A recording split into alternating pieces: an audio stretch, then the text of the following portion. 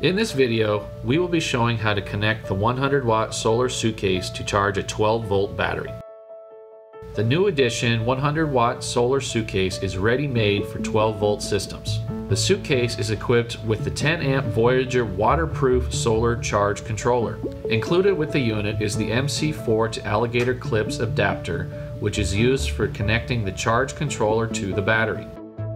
We also offer an optional temperature sensor which can be purchased separately. Start by opening the suitcase and connecting the MC4 to alligator clips adapter to the MC4 connectors coming out of the controller. Next, connect the positive and negative alligator clips to the corresponding posts of the battery. Once the battery is connected, the Voyager will turn on.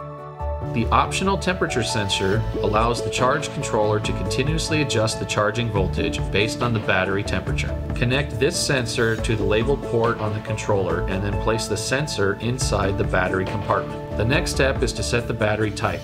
Tap the amp volt button until you see the battery voltage displayed. Then hold down the battery type button for approximately 5 seconds. The LCD will flash the current battery type. Once flashing, tap the amp volt button to select the appropriate battery type. In this case, we will set it to 12 volt lithium. To confirm lithium, tap the battery type button, then tap again to confirm 12 volts. You have now successfully set up and programmed your charge controller. Lastly, to maximize the output, adjust the legs to an ideal angle and then tighten the nuts on the joints. We hope this video has helped you familiarize yourself with Renogy's new edition 100 watt solar suitcase.